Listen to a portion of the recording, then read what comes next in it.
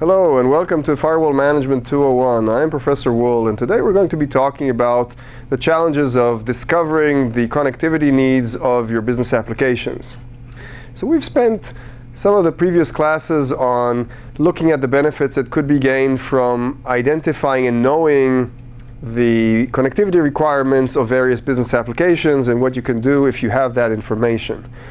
What we're going to talk about today is how you would jumpstart the process and actually discover what the connectivity requirements of each application are. Now that might not be so simple. It really depends on what sort of level of record keeping you have at your organization. Some organizations are very well organized and they have good record keeping, so they have some machine readable format where the applications are listed, and for each application there is a list of all the flows of traffic that application depends on, perhaps as an Excel spreadsheet or as a SharePoint system. If you belong to one of these organizations, then you're in good shape and it's easy enough to use that.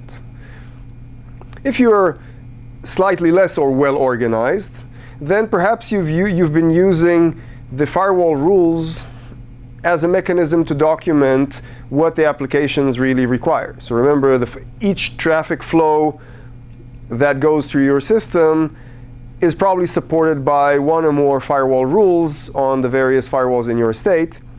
And perhaps you have a process whereby you use functionalities on the firewalls to document which applications the rule supports. And how you do it, it really depends on what sort of firewalls you have. For instance, if you have checkpoint firewalls have this concept of section headers.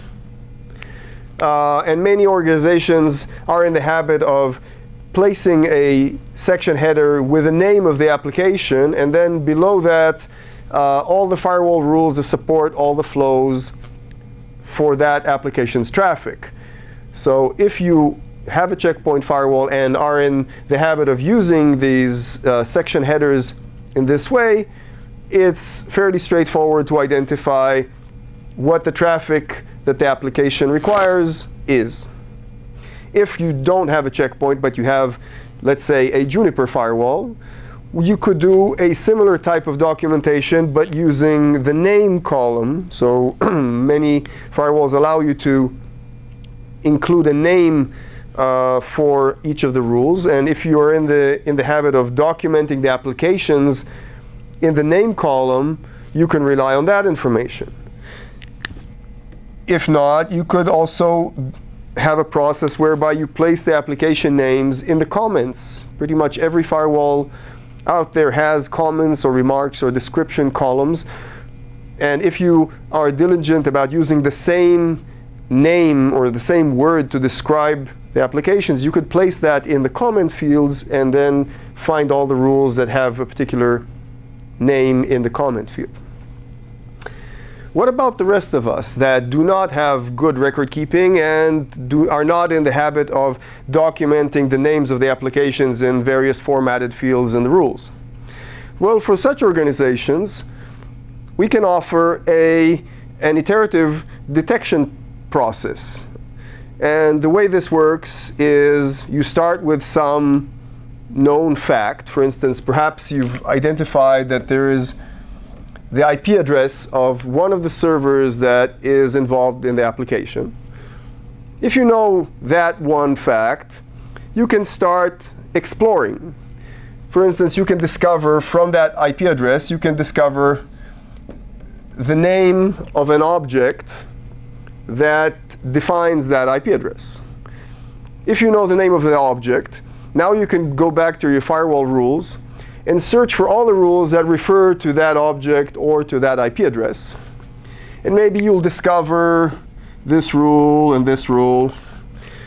And so if you've learned that this server connects to other servers, and you've learned that these two rules belong to that application, and you've learned another piece of information. You've actually identified two new servers that have something to do with the server you started with. So perhaps they are also part of the systems that support the application you're exploring. So if you've learned the identity of additional servers, now you can go back and explore the firewall rules for those objects and see what other rules refer to those objects. And perhaps you discover some other rule somewhere else that has yet another system with a different IP address that communicates with one or two of these servers. If you identify that, you can deduce that this server that you've just discovered is also part of the flows that the application at hand depends on. And so you can continue this process of searching, filtering out irrelevant results, expanding your search to additional servers based on what you've discovered. And you can go through a few of these cycles until you've come into the possession of the knowledge of all the systems that a particular application relies on, and you can document that and move on to the next application.